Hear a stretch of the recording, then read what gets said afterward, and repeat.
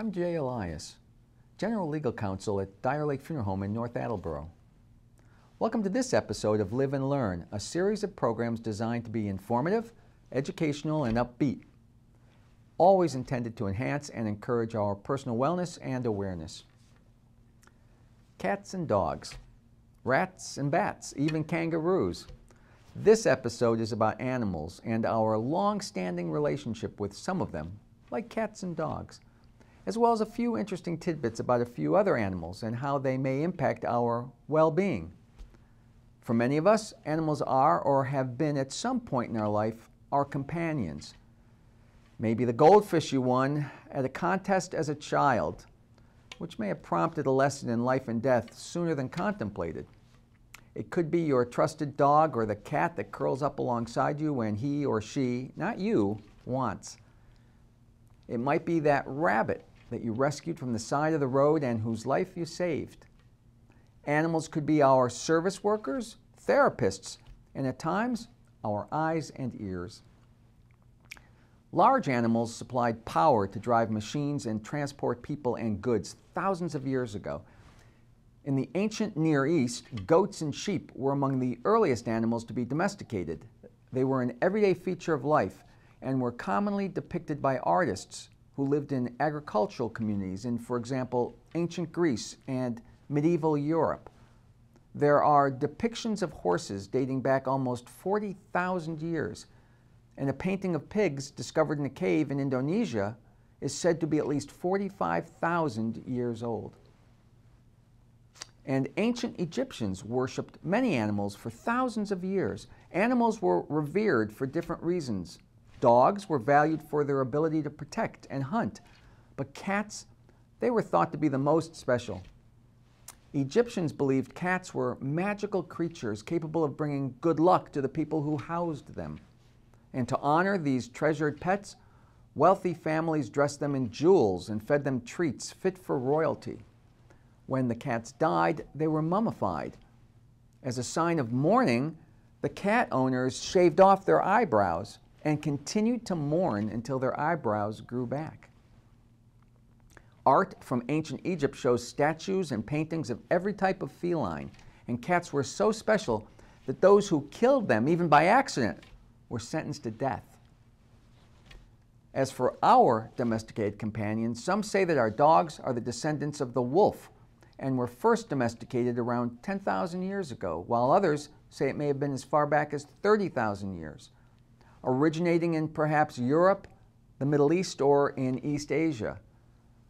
Some think early human hunter-gatherers actively tamed and bred wolves, while other research suggests wolves were domesticated by themselves by scavenging the carcasses left by human hunters or by loitering around campfires, growing tamer with each generation until they became our permanent companions, our dogs.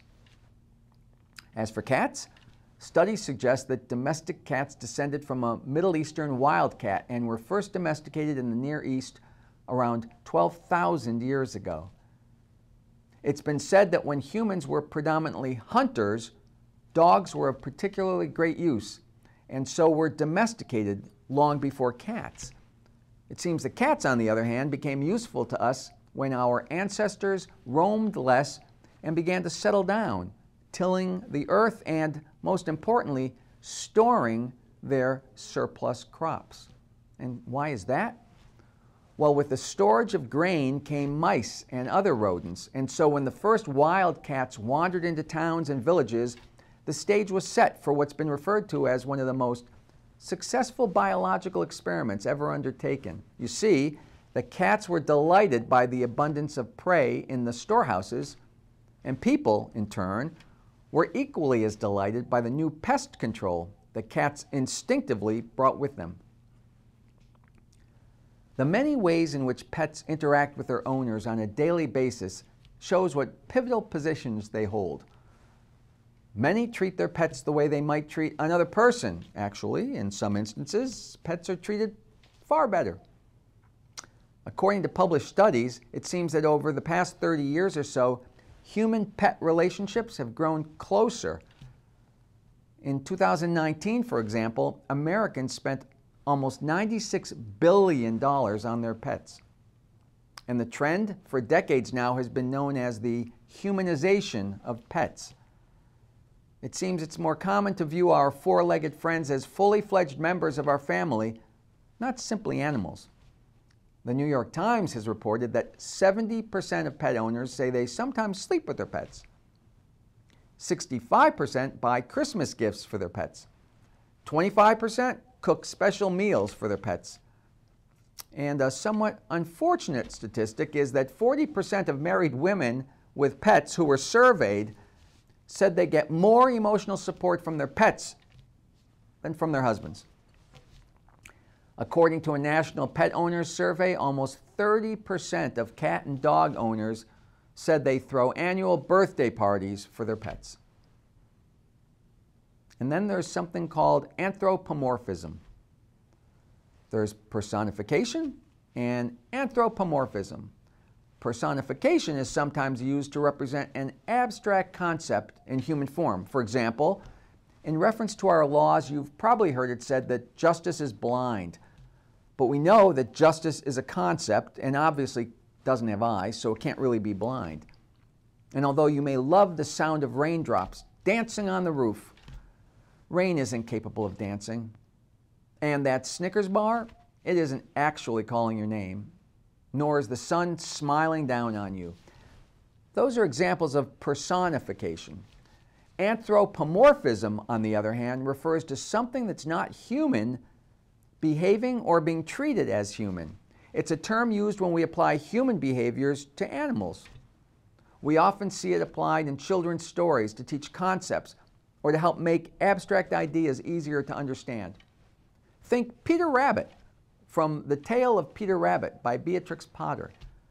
Peter, who wears a blue jacket with brass buttons and shoes, lives with his widowed mother and his sisters, Flopsy, Mopsy, and Cottontail, in a rabbit hole that has a kitchen and plenty of furniture. Then there's Winnie the Pooh, the Cat in the Hat, Snoopy the dog from the Peanuts cartoon strip, and Garfield the cat, as well as Charlotte from Charlotte's Web, to name just a few. And if I were to say the word Fido, chances are great that you would immediately think dog. And if I said Tabby, you'd likely think cat. There really is no more cliched name for a dog than Fido, and it's so overworked that most people no longer name their dog Fido. It's nowhere to be found on the lists of popular dog names. And when the word Fido is used today, it's usually to generically refer to pretty much any dog. So how is it that the name Fido became synonymous with a pet dog? The answer? It's actually Abraham Lincoln. Before he became our 16th president and was a lawyer in Springfield, Illinois, Lincoln had a dog named Fido. That dog was always with Lincoln, and it was a common sight to see him walking down the street with Fido alongside. And as he pursued the goal of being elected president, his political handlers apparently worked to repackage this bright, genius, and ambitious man as a man of the people. They constructed the still familiar Lincoln legend, a child studying by the light of a candle in his log cabin, splitting rails, and a man with a faithful companion, Fido. Soon, Fido became one of the most popular names for a dog for generations to come. And by the way, the name actually derives from a Latin word that means to trust, to believe, and to confide in. Abraham Lincoln was also the first president to bring cats into the White House. His cats, Tabby and Dixie, were gifts from Secretary of State William Seward. Ever the pet lover, Lincoln was known to have rescued 3 motherless kittens while visiting General Ulysses Grant during the Civil War. And here's an interesting but somewhat unsettling tidbit. In Great Britain, some researchers believe the trend toward naming pets with human names and treating them like children could be attributed in part to a reduction in the UK's birth rate. This is also associated with an increased use of terms like mummy and daddy used to describe people's relationships with their pets on gravestones. And take this for what it is. In 2019, when the UK birth rate hit an all-time low, 9 out of every 10 names given to the puppies and kittens in Great Britain were also shared by Britain's newborn babies. Animals can play an important part in the healing process for those who experience abuse or trauma, including veterans who served during wartime. Some farmers station peacocks to watch over their land and livestock. Law enforcement depends on canines to track and capture suspects and identify bombs and narcotics. The Navy employs combat dolphins to detect underwater mines and the presence of enemy swimmers. And the Marines, they've used mules in a variety of missions by transporting weapons, ammunition, and other supplies through difficult terrain. And although rats may get a bad rap, with their keen sense of smell and trainability, they've been found to be exceptionally suited to work as landmine detectors. More efficient than metal detectors, less costly than training dogs, some rats, referred to as hero rats by the company that trains and utilizes them, sniffs out the chemical compounds of TNT found in landmines and other explosive remnants of war. And that same international company, they train rats to detect tuberculosis. A trained rat can actually sample 100 samples for TB in as little as 20 minutes, something that would typically take a lab technician up to 4 days using conventional microscopy. And moving from rats to bats, while much of the world sleeps, vampire bats emerge from dark caves, mines, tree hollows, and abandoned buildings in Mexico and Central and South America. And yes, there really are such things as vampire bats. Like the legendary monster they're named after, these small mammals drink the blood of other animals, mostly cows, pigs, horses, and birds, in order to survive. But rest assured, they don't actually harm the animals. In fact, they're so light and graceful that they can sometimes alight for more than 30 minutes without the host animal even awakening. It seems there's a protein in the vampire bat's saliva that might one day benefit stroke sufferers. You know, it's often said that time is brain relative to strokes. And so researchers have studied the enzyme in the vampire bat's saliva, that anticoagulant that's become known as, of all things, Draculin, that keeps the blood flowing and may have a beneficial effect on stroke victims. And turning back to dogs again for a moment, anyone who's owned a dog knows they have a far keener sense of smell than we humans do. With more than 200 million accurate scent receptors to our measly 5 million, dogs can smell things that seem unfathomable to us. Their noses are powerful enough to detect substances at concentrations of 1 part per trillion. That's like a single drop of liquid in 20 Olympic-sized swimming pools. And that sense of smell, it's so subtle that dogs are even able to notice the slightest change in human scent that's caused by disease.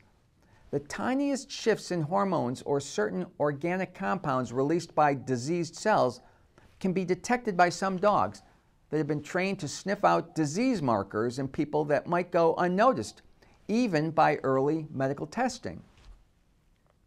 They've been trained to sniff out a variety of types of cancers, including skin, breast, and bladder cancer, as well as malaria, by recognizing the distinctive scent of children infected with the malarial parasites from their socks.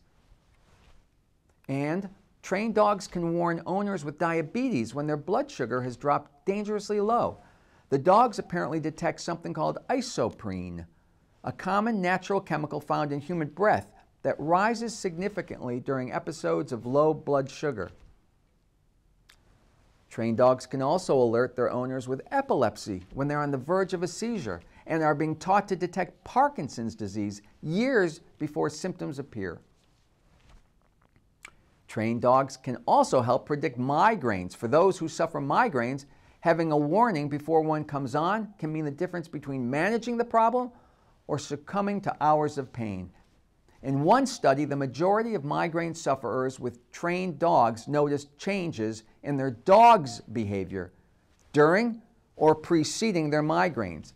It may be that migraine alert dogs hone in on the scent of something called serotonin, a chemical that seems to skyrocket before a migraine. The dogs will lick their owner, circle or nudge them, stay by their side, stare at them, or begin barking. And in one pilot study from Helsinki, dogs are being taught to recognize the previously unknown odor signature of the COVID-19 disease. Here's the thought.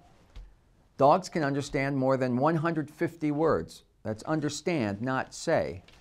And according to several behavioral measures, the mental abilities of most dogs are close to a human child between the ages of 2 and 2.5. And anyone who owns a dog knows this. They're capable of deliberately trying to deceive other dogs and people in order to get rewards. It's been said they're nearly as successful in deceiving humans as humans are in deceiving their dogs. It appears that cats, well, they can understand object permanence. That is, they're able to recognize that when an object disappears from sight, it still continues to exist. This kind of recognition is also a cognitive milestone for human infants. And cats, they usually understand around 20 to 40 words, although some are noted to understand as many as 50 words, according to scientific research. So, speaking of cats and dogs, is there any truth behind the adage that cats and dogs are natural-born enemies? It seems that the answer is no. They are not natural enemies. The truth is that there are a few behavioral differences at their core that can set those two breeds of animals apart. The one that causes the most difficulty when it comes to peaceful interspecies relationship is called prey drive. It seems that dogs, even the smallest of breeds, retain some of the hunting instincts that served their wild ancestors, including the wolf. This instinct helps explain why dogs love to chase pretty much any moving object, whether it's a stick, a ball, a frisbee, a squirrel, or a cat. Since many cats flee upon seeing a dog, it's easy to see how relations can quickly deteriorate.